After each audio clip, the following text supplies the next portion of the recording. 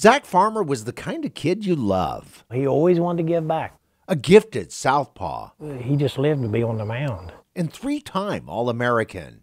You don't see that very often in Pike County, Ohio, do you? No, not like that. Zach was legendary, playing on this field in Piketon, honored to this day right out front when you enter the stadium. His dad, Larry, coached him. I could feel him when he was playing, me coaching a little bit. Like so many others, Larry watched in awe. And you're watching him as a dad live his dream. Oh, absolutely. Best thing in the world. Zach could have gone straight to the minor leagues. Instead, he chose to be a Buckeye. And he just liked Ohio State. He was on his way to greatness there, too, when in April of 2014, Zach got sick. He had flu-like symptoms. It wasn't the flu. Acute myeloid leukemia. AML, an aggressive cancer that often kills in months. The diagnosis was devastating. He pulled the cover up over his head. Tough day. That was a tough time. You reliving it? That's hard. Zach was just 19 years old. Now he was facing a cancer that usually strikes someone in their 60s. His dad thought that was odd. It was odd to the doctors, too. Even stranger, the National Cancer Institute states exposure to radiation is one of the leading causes of adult AML. Larry Farmer began to think about his family's home, which was right next to this U.S. government fence that wraps around this. The Portsmouth Gaseous Diffusion Plant, a 3,400-acre compound containing massive buildings designed for one purpose, making enriched uranium, most of it for building up America's nuclear arsenal. In the production of uranium-235 for military use in defense of our way of life. Built in 1952 and closed in 2000, this plant is one of the largest facilities of its kind in the world. Here, enormous amounts of uranium were processed for weapons and later for fuel in reactors. Now, according to the National Conference of State Legislatures, 2.2 million tons of hazardous waste is stored here, including 21,000 metal cylinders containing depleted uranium hexafluoride. In all, 415 facilities and structures on this site are contaminated. And a little more than a mile away, on the southeast side, where the wind blows. Absolutely. Is that home where Larry raised Zach and the rest of the family. We lived in a hot spot. A radioactive hotspot. Absolutely. This air quality monitor across the street from Zons Corner Middle School is 4 miles from the plant. In 2017, the monitor picked up Neptunium-237, and in 2018, Americium-241. Both are known cancer causers. The U.S. Department of Energy, or DOE, which oversees the plant and the monitor, disclosed those findings last year. After additional tests revealed enriched uranium inside the school, Zons Corner was closed in May of last year.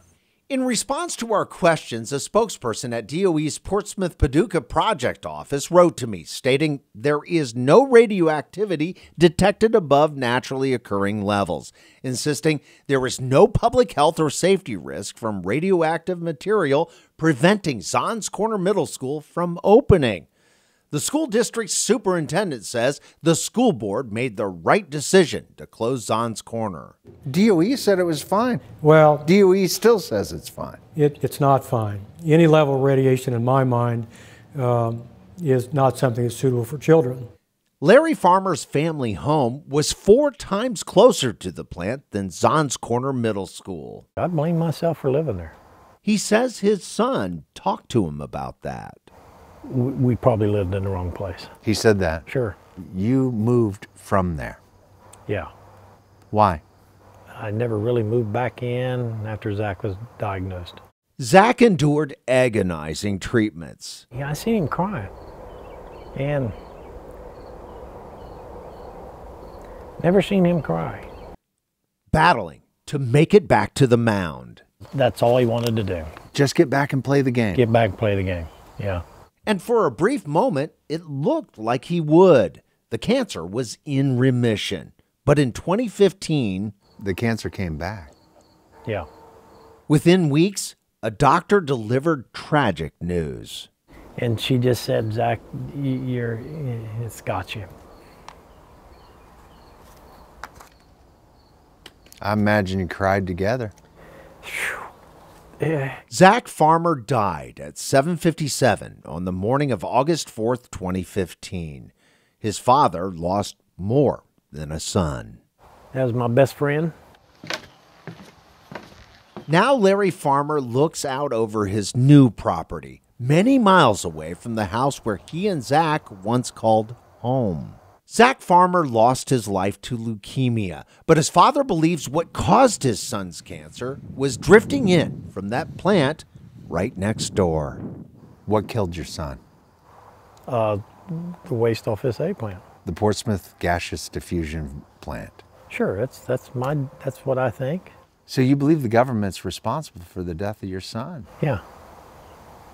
The U.S. Department of Energy did not answer my direct questions about Larry Farmer's claims, but in its statement says radioactive elements picked up by all air monitors on and around the Portsmouth site are below limits set by state and federal environmental laws. You can read DOE's complete response on local12.com. Across Kentucky, crowds gather. Hundreds of people are being packed into a small room as roosters in rings fight to the death. They don't stop the fight until one bird is dead.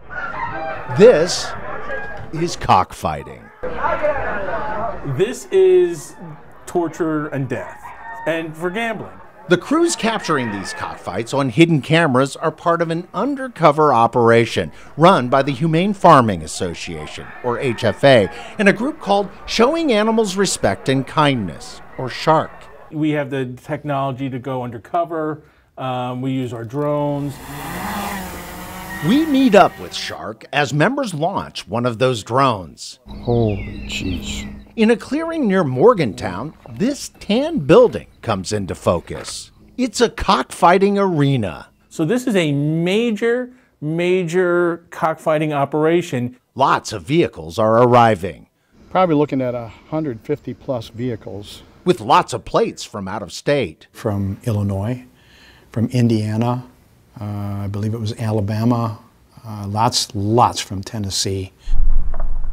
They have to pay to park. $30, sir. Inside, the betting is fast and furious It looks like one of those trading floors, right?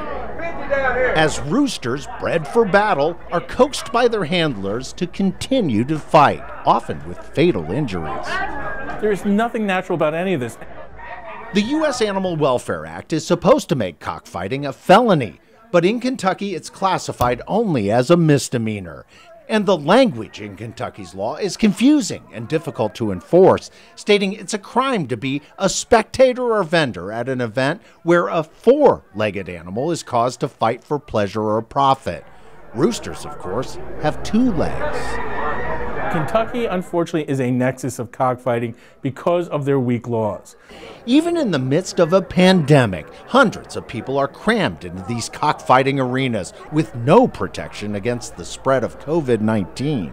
I didn't see one mask, I didn't see one glove, and I saw no one on social distancing. And we're talking a substantial crowd. Right. It is a self-contained Petri dish for a virus to spread. But experts say there's another health issue here that's just as serious. There are types of bird flu that are pretty much common in... Dr. Ethan Taylor, a professor of chemistry and biochemistry at the University of North Carolina, Greensboro, says birds are a breeding ground for diseases that threaten humans. Salmonella, Listeria, Mycobacteria, Campylobacter.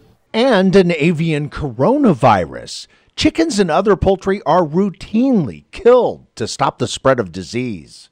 In 2015, according to this congressional report, more than 48 million chickens, turkeys, and other poultry were euthanized to stem the spread of avian influenza, which can infect humans. Despite that threat, blood and biohazards from the birds mix directly with humans at these cockfights. This handler is blowing on the backside of his rooster. This one is sucking the blood from the neck of his bird. And this man places the entire head of his rooster in his mouth. All are common techniques at cockfights to keep those roosters alive and fighting. They literally suck the blood and pus out of the back of the roosters who are wounded neck because that revives them. One video. That's disgusting. Oh, it's completely. Well, there's every aspect of cockfighting is disgusting. Dr. Taylor believes these cockfights are a biological threat on par with that wet market in Wuhan that gave us COVID-19. Well, it's exactly the same kind of activity, exposing, humans mixing intimately with animals where there is a high possibility of transmission of pathogens. Is it possible that a cockfighting activity like this could be the breeding ground for the next pandemic? Could it happen? I think you have to say it could happen. It's certainly possible. Yet, despite the risks of contagions and COVID-19, cockfighting continues, no matter how cruel. Look, this is complete insanity. This is absolutely nuts. Duane Pohlman, Local 12 News.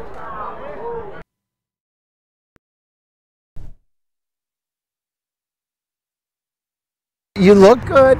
Well, I feel good. Legendary linebacker Dave Robinson says he has a new lease on life. You seem a little more energetic. I think I am. A far cry from the worries he expressed less than a year ago. I don't want to get to that point where I don't recognize my friends and don't know where I am. This past winter, Robinson told me he suffered from murky memory, sleeplessness, and agitation, blaming it all on countless concussions he received playing football, including the years he helped lead the Green Bay Packers to victory in Super Bowls I and II. How many concussions do you think you had? Oh, more than you have fingers and toes. Now, for the first time in decades, Robinson says his mind is clearing. You feel better. Yes. More memory coming back. He credits his recovery to treatments he received in this chamber. The treatment is called hyperbaric oxygen therapy, or HBOT. It was originally designed to treat divers with the bends, which is why each session is called a dive. I did 40 dives. During these dives, the chamber pressurizes, pushing 100% oxygen into the lungs, which carry that pure oxygen to damaged sections of the brain. MRI images reveal sections of a brain filled with blue, dormant from injuries, lighting up in green with new activity after HBOT. Dozens of studies show HBOT helps heal wounded brains. That means HBOT could be a game changer for players suffering from chronic traumatic encephalopathy, or CTE, a degenerative brain condition caused by repeated blows to the head. In 2017, this study examined the brains of 111 former NFL players. 110 of them had CTE. Yet the FDA, which approves HBOT for treating 14 conditions, does not approve it as a treatment for brain injuries, saying there aren't enough rigorous studies to prove it works. Who worries about the long-lasting effects of all those concussions that you've received, even if it's just one? Are you worried? Yeah. Some of the greats of the game, including Robinson, are on the board of the Pro Football Retired Players Association. Led by Executive Director Bob Schmidt, the board voted to try HBOT themselves. We're going to use our retired players to really bring this issue forward. And not surprisingly, leading the way is 79-year-old Dave Robinson, a giant on the field who's already enshrined at the Pro Football Hall of Fame. Now, Robinson says he has one more run at greatness to be living proof that HBOT works. Is HBOT going to be part of your legacy now, too? I hope it is. I hope when I'm 100, I still have my memory, and still have my faculties, can still move around, and I can tell people I owe it all to HBOT. I'm Duane Pohlman for Spotlight on America.